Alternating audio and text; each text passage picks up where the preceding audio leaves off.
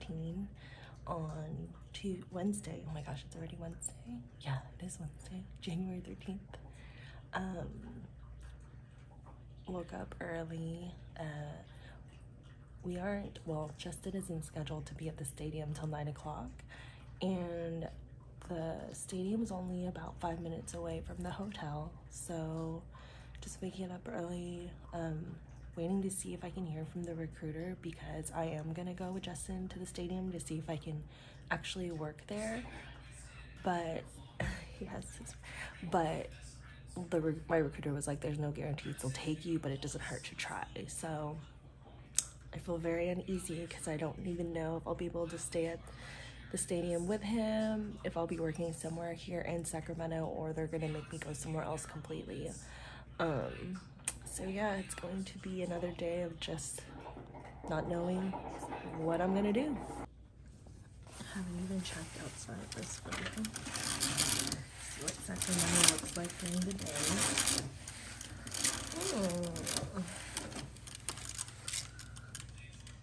This hotel's like really close to the airport, so we could hear the planes flying like all night. So I just heard back from one of our recruiters. So there's no need for another therapist at the arena that Justin's working. And she was saying that the city that I was originally contracted, or the city that I was originally assigned to, which is close to San Diego. So basically it was Brawley, California, which is like an hour and a half away from San Diego. So that was like a 9-hour drive from San Francisco last night, which is why I was like so adamant about like not driving there by myself last night. There's not even an airport in Brawley, California. It was like you'd have to fly into San Diego and drive like an hour and a half to the city. And so she said they're willing to start me tomorrow in Brawley. So basically I would spend all day traveling today. But I'm like last minute asking like, is there any need for me in Sacramento just to save me a trip down to Brawley? Which I don't know, we'll see. She's gonna see if there's something they can do. I don't know. We're looking at flights to San Diego and then like renting a car for me to drive down to Brawley, which would mean that Justin would stay here in Sacramento and I'd be down in Southern California. Which was what, you know, that was like our worst fear for this whole assignment, but it is what it is. So yeah, I guess I'm just gonna wait to hear if there's anything they can do to keep me here, but I don't know. I'm so sad.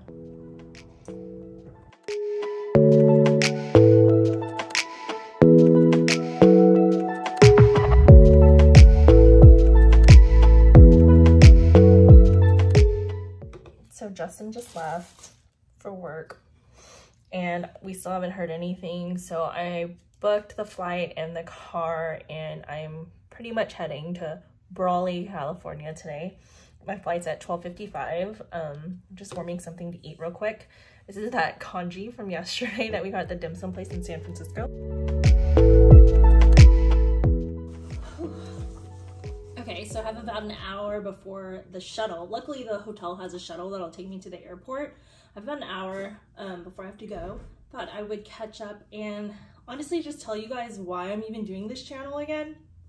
I feel like I haven't even had a chance to say why and what the thought process behind it all was. Basically, I guess when I became a respiratory therapist, I had a lot of friends and family that were like, especially if they're not in the healthcare field, like they had no idea this was even a job, had no idea what my job entails. And I just realized like, wow, a lot of people just don't know anything about respiratory therapists. I mean, I even had aunts and friends of family that were respiratory therapists for so long and I had no idea. Like for the longest time, I thought they were all nurses too, you know? So then when I left my full-time job and became a travel therapist, I guess on social media, everyone was like, where are you going? Like, why are you at all these hotels? Like, where do you travel? And even my parents and my family were always just like, man, what is it like when you travel from place to place? And especially when COVID hit and I was doing the COVID deployments, it was hard to tell people like where I was all the time and like what was going on. So I thought, you know what? I have this platform to have this channel. It was like, all right, when I can have like a little video diary to kind of show my family and friends where I am and what I've been through. And honestly, the number one thing for me would be to kind of shed some spotlight on what respiratory therapists do and their involvement with the pandemic. You know, COVID-19 is a respiratory virus, and I feel like respiratory therapists haven't been given enough spotlight for all that they do, not just during COVID, but all the time. Basically what you'll be seeing on my channel, just kind of following us around as we travel around. I'm hoping to travel for the rest of the year. I don't know about Justin. This is actually his first travel contract outside of Texas. He was doing a few COVID deployments in South Texas that I was doing. But this is his first time outside of Texas, so it really sucks that we're getting separated so soon. Yeah, we were super bummed, and we're still kind of trying to hope. We're still hoping that maybe there's a chance we'll be in the same place, but at this point, I'm just getting ready to go. But yeah, so I don't know. Hopefully that sounds interesting.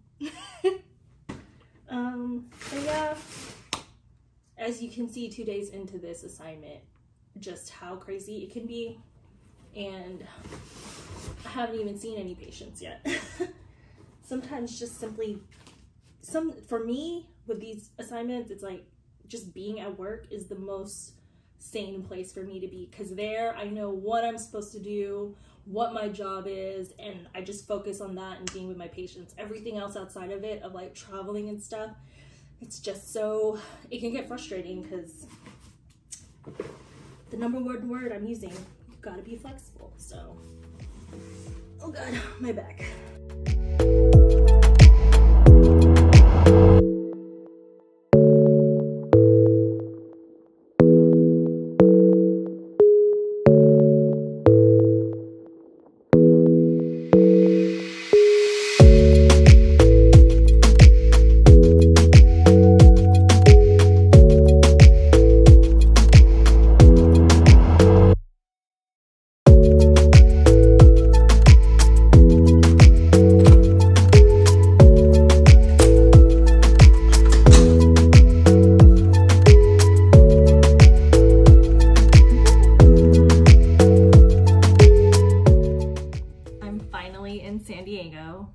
It has been a crazy day. It's like the first chance I've had to like sit and catch my breath. So the flight was pretty uneventful. Okay, no, like even before that. So my flight was to San Diego. I still hadn't booked a hotel for tonight. In Brawley, I don't even know where I'm going. Brawley. Every time I tell people here in California where I'm being deployed to, no one knows or even heard of that city. It's Brawley. I think it's Brawley.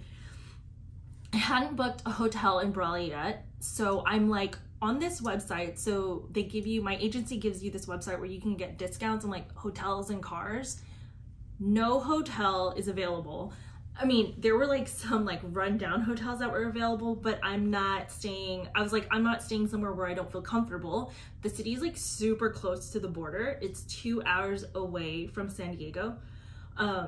And there were just no hotels left. And I had like actually just like found one room at this one of the hotels. I tried to book it and then it said it wasn't available. And then it showed another room that was available. So I tried to book that and then it said it wasn't available again. And I was like, I really hope they didn't charge my credit card. Sure enough, they charged it twice. So they charged like $1,000 on my card for a room I never got. The plane is about to board and I'm like on the phone with them trying to get my refund back. Get on the plane, I still don't have a room to stay in tonight. So I was like, you know what, F it. I'm staying in San Diego. I'm just gonna wake up really early and drive to Brawley to the hospital and I'll figure out the housing situation later. And so like I get off the plane and I look like a fool carrying these 2 luggages like around. And it took forever to get a rental car. I finally get a rental car, and if you really know me, you know I am not the greatest driver. Oh my gosh, it took me like an hour to get to the hotel that was like 2 miles away from the airport. I just get so lost when I'm in like downtown areas. Like I just hate it. And I guess I had put the address wrong in the phone and it took me to the wrong hotel. Then I put the right address in. I couldn't find the entrance to like valet the car because I know I'm not gonna be able to park this car downtown.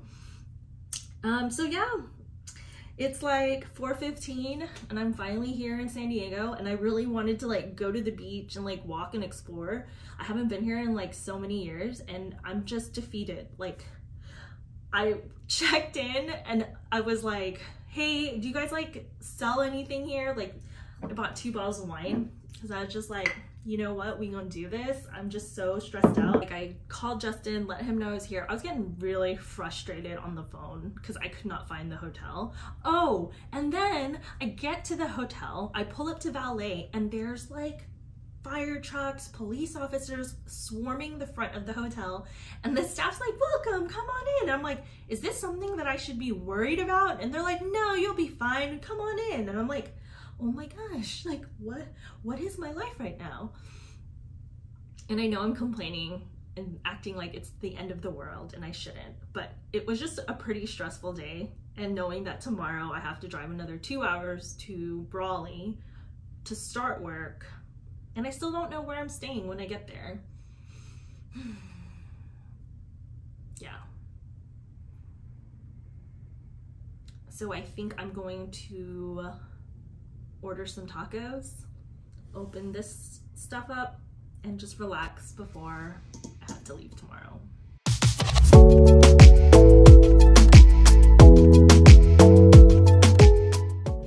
So since I'm too tired to do anything here in San Diego, I was like, all right, I'm gonna order some food. Yes, I'm emotionally eating because it's been a bad day. So I ordered this place called the Taco Place or something like that. Carne asada fries. Oh my gosh. And look at this freaking burrito. Oh my gosh. Look how big this thing is.